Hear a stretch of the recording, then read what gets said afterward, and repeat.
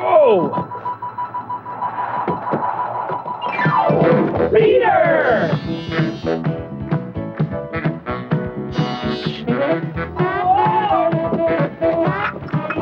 Rick!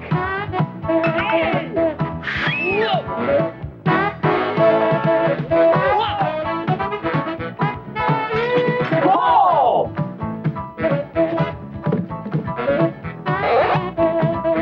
Dan!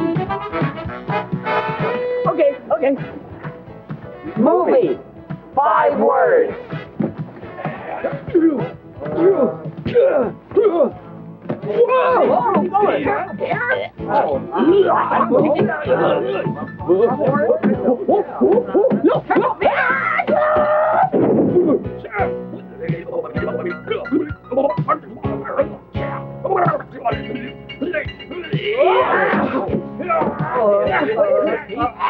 Peter, careful.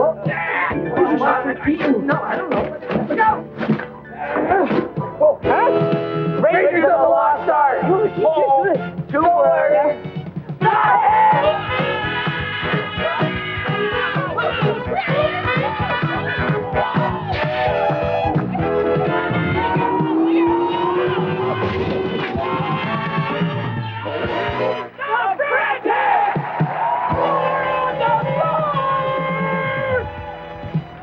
Sounds interesting. What's this? The Steven. Oh, let me show it to you. Fresh this morning. Oh, no, not for me. For the wife, and I'll just stick with my Betty. Okay. Oh, maybe I'll have a double.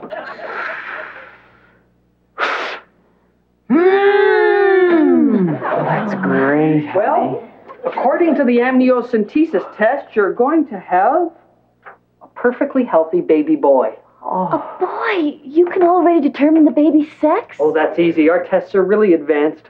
We'll call him Andrew. Now, Andrew, we both agreed that if the baby's a boy, we'll call him Michael. Chuck. You have to call him Chuck. Why? Well, according to the Steinbrenner test, he'll be very athletic, and Chuck sounds like a good jock name. You can tell what kind of interests he'll have? That sort of takes the fun out of it. Although Duke might be a better name. Why? Well, according to the Delaney test, when your son turns 18, he'll join the Hells Angels. And he'll marry a pregnant chippy and get trapped in a loveless marriage. There's more of this. Though in reality, her child will be the son of Alonzo Mutego, a local bongo player. When your son discovers the truth about his wife, he'll hunt Mutega down, finally catching up to him in a rundown bar in the Philippines. A knife fight ensues. Mutega will lie dead. Your son staggers out with severe facial scars. He'll escape the local police, swim to a tramp steamer, work his way back to San Francisco, and live out his years as a retired hairdresser in Regina. Doctor, not Regina. Now, these tests aren't 100% accurate. Oh. Excuse me, house. I'm looking for a tent. You're a tent? I don't believe it. You look fabulous, really. You know, the president would be proud to have you as a White House. And I'm not just saying that. You look great, especially this, canvas. No. This feels like silk. This has got to be silk. That's fantastic. These ropes of yours? These ropes are a really nice touch. And these pegs, these are great pegs. Love those pegs. Can't say enough about those pegs. You have just redefined pegs for me. I really mean that. And I'm not just saying that so you let me climb inside you. I really mean it. Come on, babe. Give us a hug.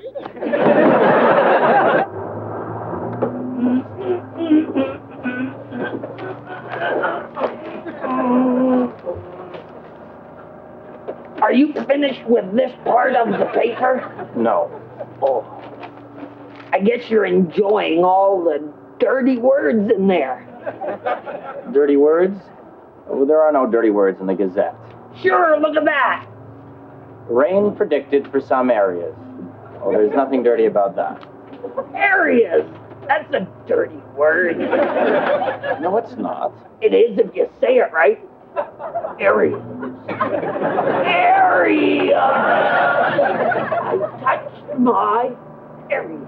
It rained, and now I have soggy area. That's disgusting. Oh, for a quarter, I love it. Ooh, look, there's another one. Raise pensions, federal group urges. There's nothing wrong with that. Group urges? Oh boy, government in action. Urges. Group urges. I have urges in my area. Urge isn't being used that way. Mine is.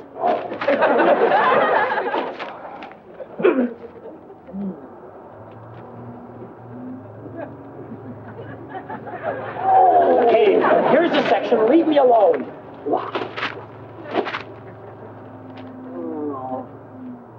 Oh.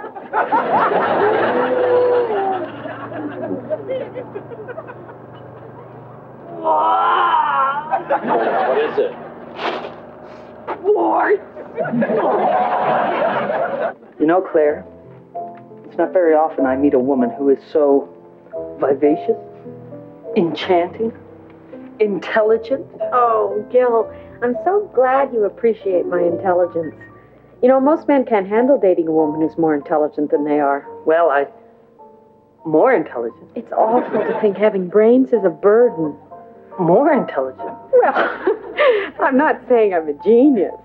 But you are more intelligent than I am. Oh, I'm so glad you understand. You don't honestly think you're more intelligent than me. Oh, no, not you too, Gil. Well, it hardly seems fair to assume that you're... Let's not spoil the evening. After all, you just said I was more intelligent. I said you were intelligent. I never said more.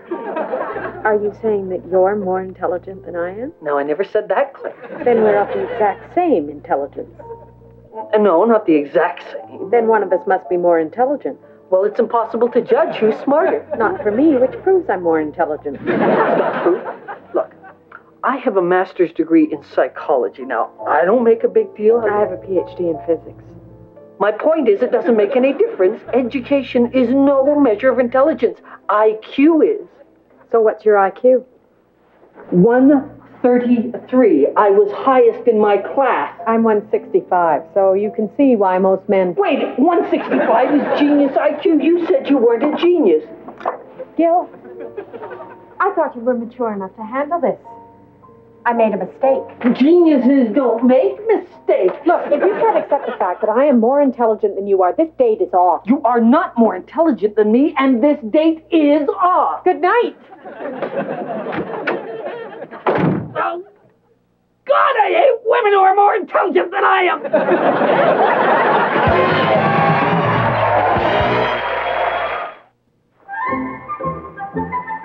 Jason Mahooch, master of disguises. See Jason ingeniously disguised as a door? Fooled him, Jason. Need a garbage bin to throw that Kleenex in? Oh no, it's Jason again. Jason the air conditioning unit. Don't you feel cooler just looking at it? Can you tell which is the real coffee machine? The taste won't give Jason away. That's a lovely mink stole, man. Oops, it's Jason. Isn't it amazing what they can do with Teflon? Wait a minute. That's no frying pan. Isn't that Jason?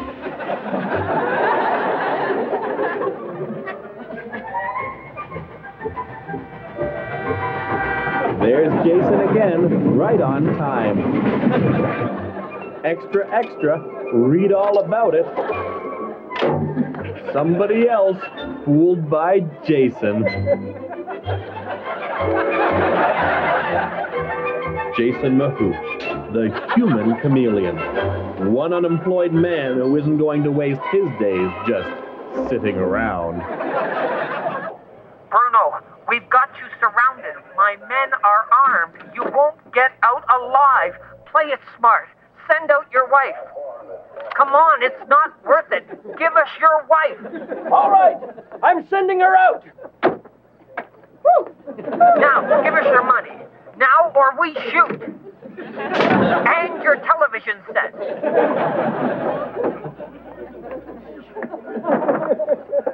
And you in the next house. We want your wife, too, and your money. And a stereo.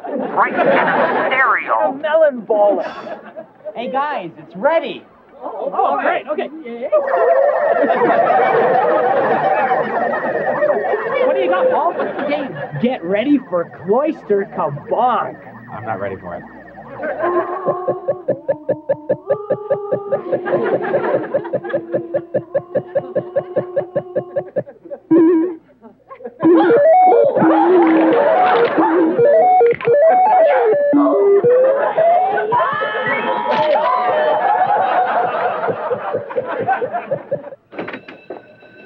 Now, class, before we commence today's lesson in logical deduction, I shall read from the roll.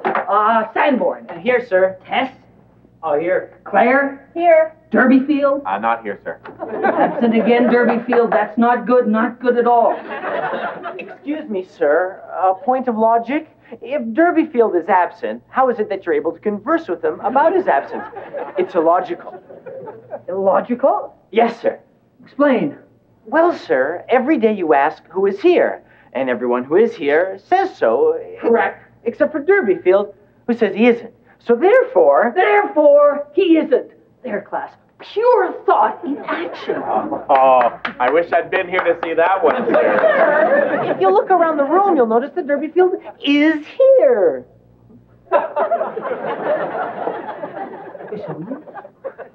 Hello, Derbyfield. Hi, sir. Paradox. A verbal interrogative survey of the room indicates that Derbyfield is absent. But a visual scan of the room discloses that Derbyfield is present. How can this be?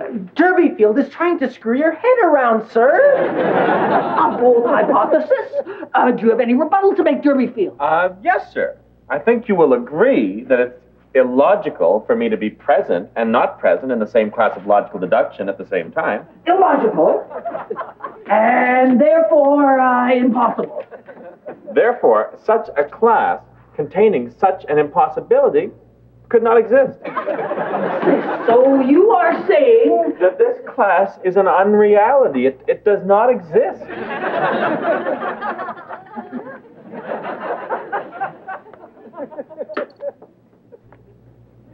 this class does not exist. What a bird course.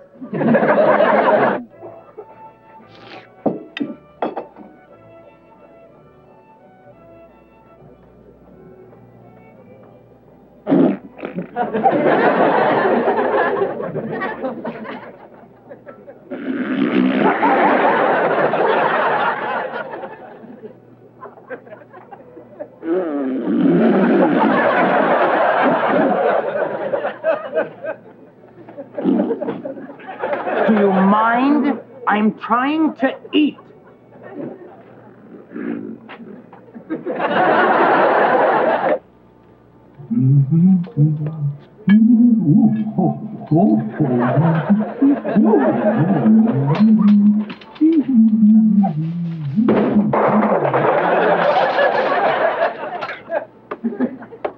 Excuse me, sir, but you put it in here. You appear to have more than 8 items. That's right. Any arms? Hooray! I'm Karate Clifford. That's my name. Pretty scary, huh?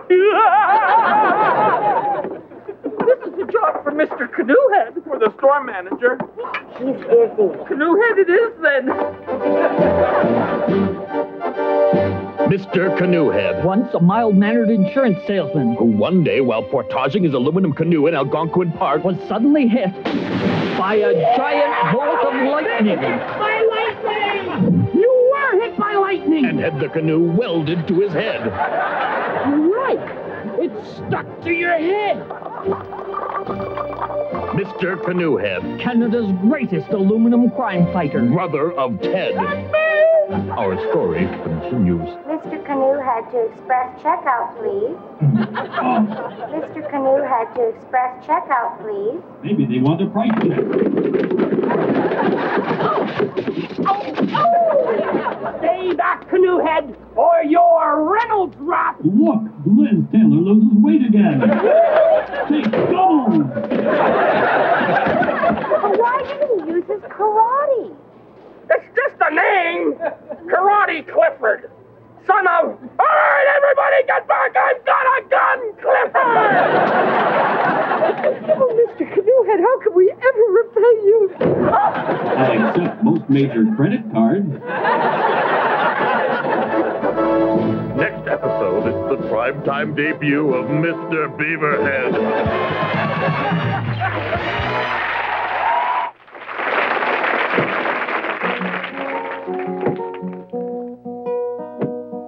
Oh, this is stupid. While Johnny Storm distracts Molecule Man with a fireball, Reed Richards aims a laser beam at his head.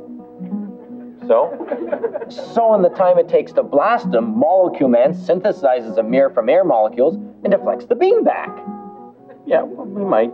Yeah, but while Reed says, we've beaten you before Galactus, and by God, we're not going to allow you to devour our planet the way you ravaged entire universes before, Sue, create a force field cushion for when he falls over from my blast. What the arg? No. There's no way he can say all of that in the time it took the beam to hit the mirror and be reflected back. Unless he was able to talk at super fast speeds. That's a bit of a doubter, Rick. Yeah, you know a lot, don't ya? Get real.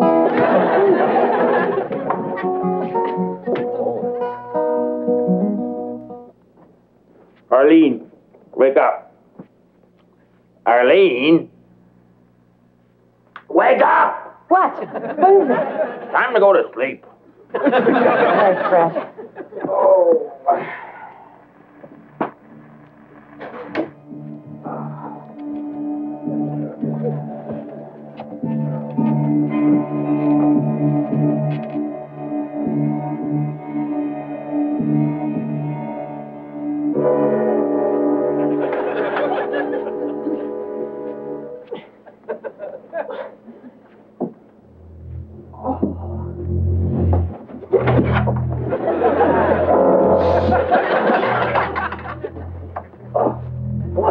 Never go to sleep. They certainly are night people. Yeah. What up, honey? Oh, Mom, my arm. Oh, you poor dear. Hiding in a coffee table all day. Oh, great. Here we go. The old why do we have to hide in someone else's house routine. Well, why do we have to hide in someone else's house? I hate it. I really do. Look, if we want to be able to afford our own home someday, we have to make sacrifices. All right, so we've saved on rent for 6 months. And on food, and on heat, electricity. But what about home? I ain't got no friends, no toys. All I ever do day and night is hide in this dumb old coffee table. So you don't have to go to school. Oh, yeah. I love it here, Dad.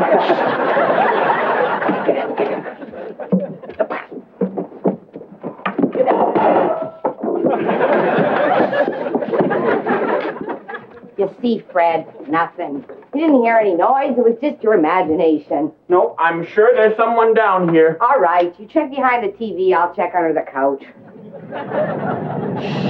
Someone's coming. Quick, kill the lights. He's back from Disney World already. Maybe he cut his vacation short. You hide behind the bookcase.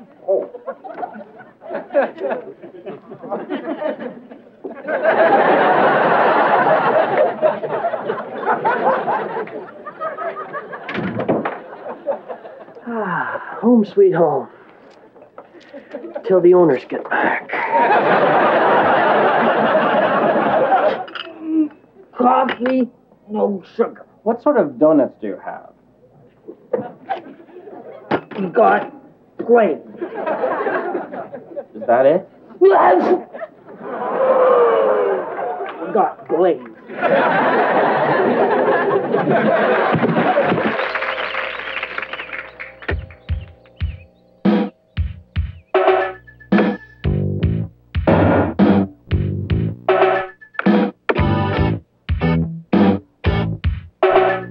I'm a quiet man. I live alone. I walk to work. I watch Star Trek. I sell computers.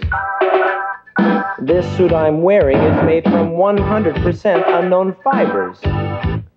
I sell computers.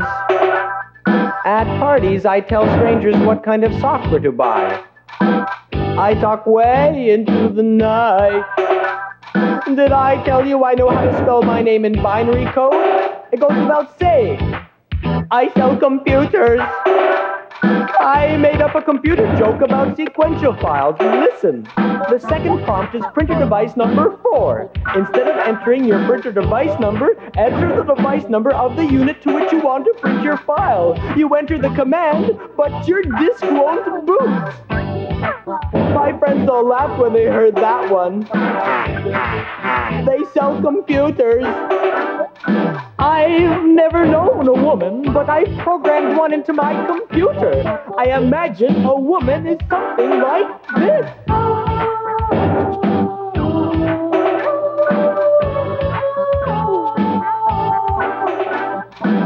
Maybe a lot of life has passed me by, but I have no regrets.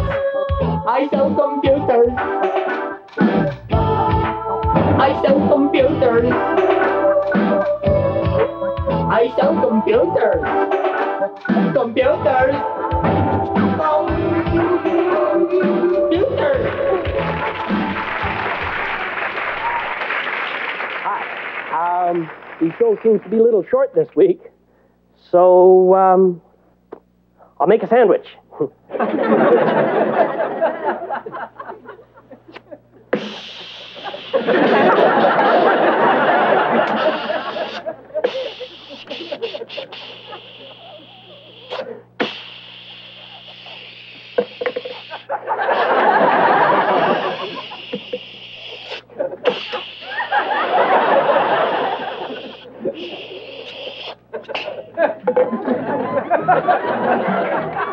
Good night.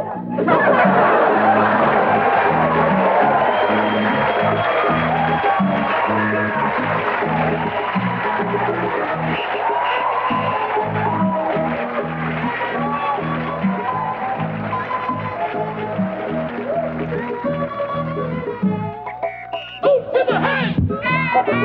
Boot to the head! Boot to the head! Boot to the head! Boot to